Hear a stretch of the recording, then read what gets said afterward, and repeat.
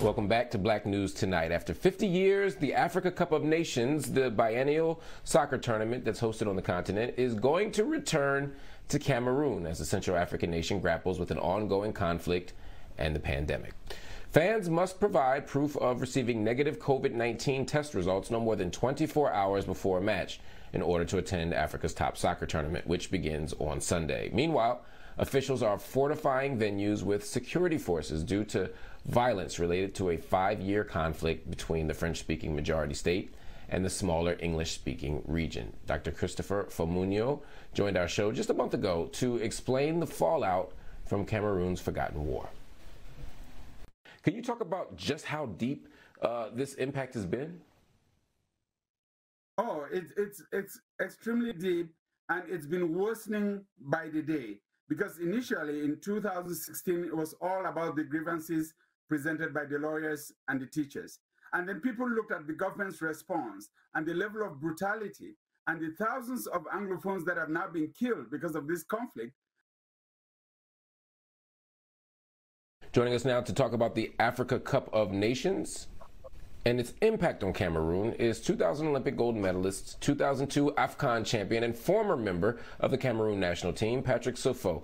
Patrick, thank you so much for joining me on Black News Tonight. What do you sense from the people of Cameroon as the nation is getting set to host the coveted Africa Cup of Nations in the middle of COVID-19, conflict, and other political concerns?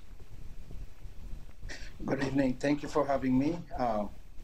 It's been very talked about in the last few, I would say the last 2 years.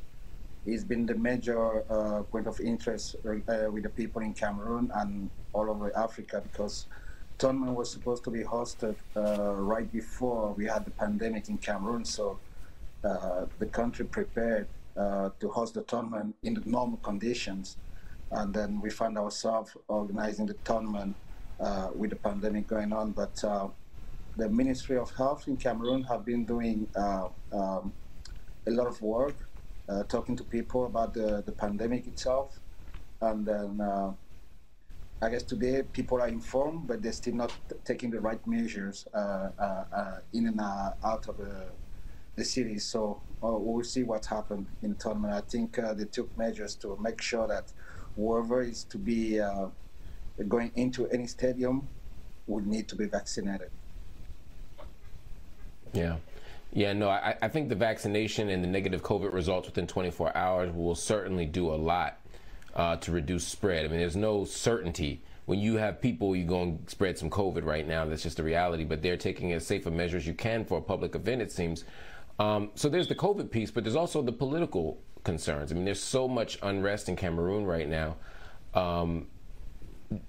How do you think that affects the playing of the games?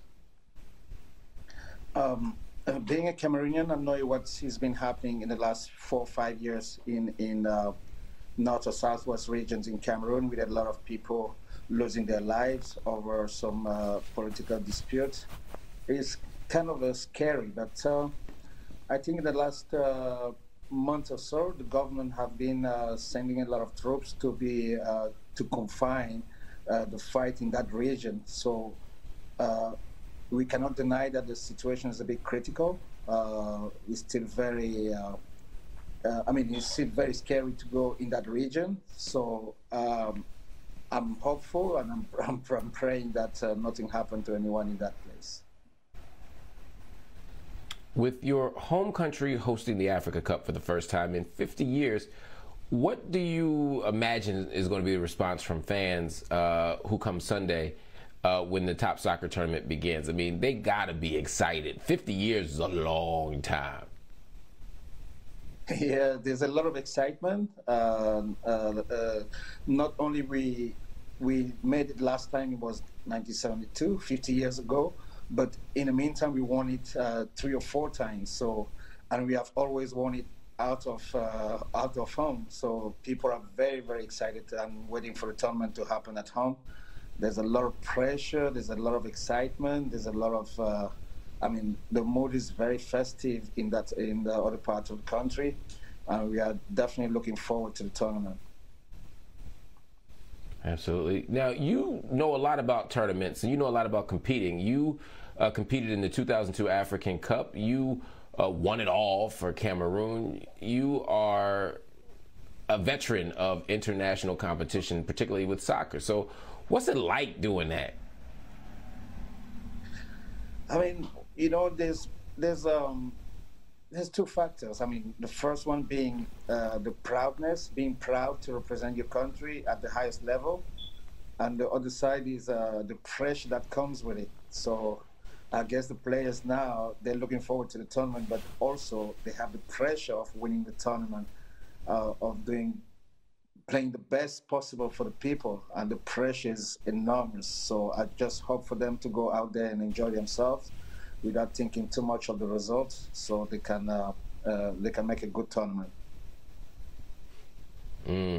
What stands out to you about soccer culture in Cameroon compared to the rest of the continent and maybe even the world? I mean, is our number one sport in Cameroon. I mean, in every corner of every street, you'll find kids playing soccer. You'll find kids enjoying themselves. So it's just natural for us to be so fond of it. So I think today is like Cameroon will be the mecca of soccer for 1 month, and the people will be very, very happy. So we are very, very much into it, and is our main sport. Wow. You feeling optimistic? You feeling confident as we go into the tournament? You say it's the number one sport.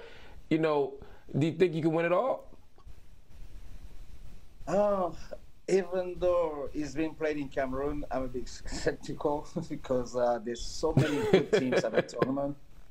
I hope we do good, at least reach the later stages. But my favorites would be Egypt or Senegal. Algeria also is the holder, is also a very, very good team, yes. Algeria, Senegal, Egypt, they all are front runners.